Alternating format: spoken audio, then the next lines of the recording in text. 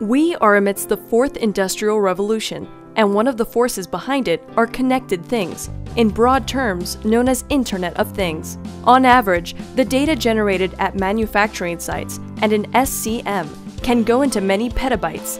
One of the biggest challenges in industrial IoT is around developing an interface between various field-level devices to various analytics applications securely and in real time. By analyzing the data collected from welding robots, Litmus Automation has developed a diagnosis model to predict failures of robots and achieve an overall equipment effectiveness of 100%. This diagnostic application has been implemented in factories across Japan, the US, and Europe.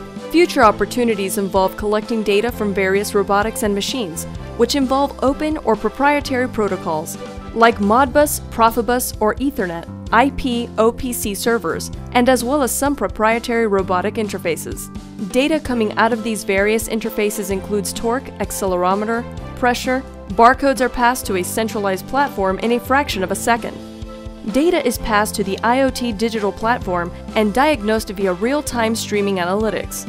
Once results are available, they are displayed on loop boards as seen on the right side. The same field-level data can be liberated off the factory floor and passed to various enterprise applications for advanced predictive maintenance, improvement of product quality, and more.